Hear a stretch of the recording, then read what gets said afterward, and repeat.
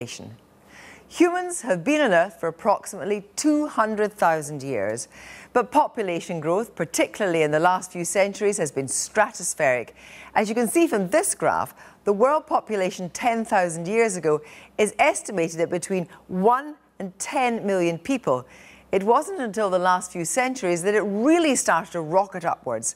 Today's population is touching 7.1 billion, and the UN projects that by 2100 there'll be 10 billion people on the planet. And it's probably no surprise that such a vertiginous level of growth starts to put pressure on our finite resources. Take the most basic of human requirements, water. According to the UN, water use has been growing at more than twice the rate of population increase in the last century. But it's not just the water that we drink or use to bathe in that matters. For instance, the UN estimates that it takes up to 13,000 litres of water to produce just 1 kilogram of grain-fed beef. So, as the population rises and the pressure on our resources increases, are we headed for disaster? Well, with me to discuss this is Stephen Emmett, author of the book 10 Billion, in which he argues that we're teetering on the edge of disaster, and the science and environmental journalist Fred Pearce. First of all, Stephen Emmett, what's the one thing that scares you the most? Well, I think to put it into context of what not what necessarily scares me, but I think the things that we face is the fact that there will be 10 billion of us living on the planet at some point in the next 80 or so years. And that matters because our growth and our activities, our behaviour, are the drivers of just about every global problem we face, whether it's climate change or land degradation or degradation of ecosystems. And every one of those problems is set to get worse as we continue to grow towards this 10 billion number. And this book essentially is suggesting that we may as well party and then all go to hell in a handcart, that actually it's too late for us to do anything that's actually going to save us. Well, what I say in the book is that I think we can do something, but I just don't think we will. I think radical behaviour change at a global level can solve us can solve the or mitigate us against the worst. But there's nothing that individually we can do as human beings. The idea of a 5-minute shower rather than an 8-minute shower. What you're saying is all that is just small beer. Well, if you do small changes, you're going to end up with just small results. Fred Pearce, I mean, you have a much more optimistic view of it, that we're not necessarily consigned to oblivion.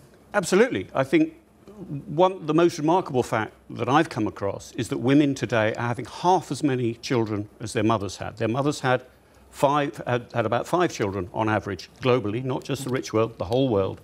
Now it's under 2.5. We are going to have peak population by later this century.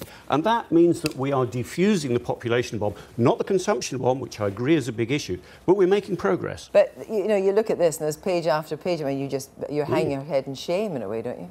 There are a lot of very dangerous problems that we face, and I absolutely agree that they're big problems.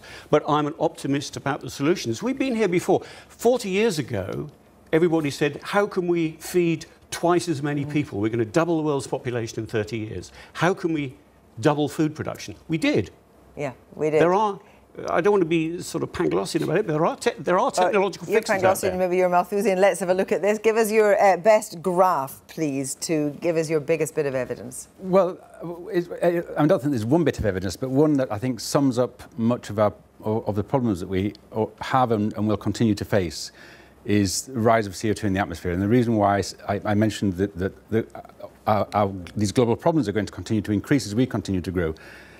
One of the reasons is if we look at CO2. And what we can see is that CO2 in the atmosphere has grown dramatically as we've continued to grow as a consequence of our use of oil, coal and gas, of our expanding agriculture and our general increasing consumption in stuff.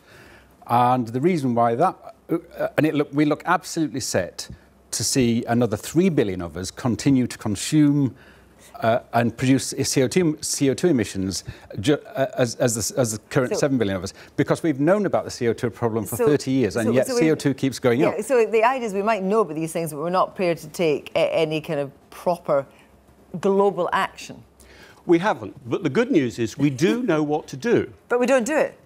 No, we've got a big political problem. But we know how to stop the CO2 emissions going up. But the problem is that by the time we actually get around to making a decision, look at what's happened. I mean, look back to Kyoto and all sorts of other conferences that failed, that we're not going to do, are we? Well, that's true. But we will or we won't. We'll see. But what I will say is that it's not a population issue. Right. Because population is going to level off. It's a consumption issue. Well, let's see your yeah, as a consumption issue. We want to talk about that, but let's see your graph now. Okay, tell us about this. That is really dramatic. That shows you how women today are having half as many children as their mothers and grandmothers had. That surely is really good news if you're worried about population. It's a good news, but actually if the CO2 consumption is so, and the emissions is so massive, we're living in a world that's not worth living in. Is that what you're saying? It's partly I think that even if we never produce another child, with 7 billion of us, we're still going to be in trouble. The other thing about Fred's graph there is that it is true, and we've known since the 1960s that fertility rate has declined. But you can see from Fred's graph the rate of childbearing has declined. But that graph is levelling off, and even if on our current rate of reproduction, if we continued with that, because that graph is levelling off, there would be 28 billion of us by the end of this century. No, we're levelling off at 2 children per woman, which is the replacement. Let's just look right to the end of this book, and you were talking about asking one of the brightest and most rational scientists to know what he would do about it, and he said, teach my son how to use a gun. Are you suggesting that the survivalist mentality, the kind of Cormac McCarthy, the road, that's what it's going to come to? Well, I think the reason why he said that is that that he saw his son when his son was probably an adult facing difficult times potentially, and he might not be around and would like to be able to see that his son could probably defend himself in pretty hostile times potentially. But that's not your advice. It's not my advice. But that's the scary bit about this doomsday stuff, is that it doesn't help us reach solutions. It encourages people, to head for the hills, take a gun, and take it out on the rest of us. That's not the world I want. I want a world of solutions. Thank you both very much indeed. Well, where is the most corrupt country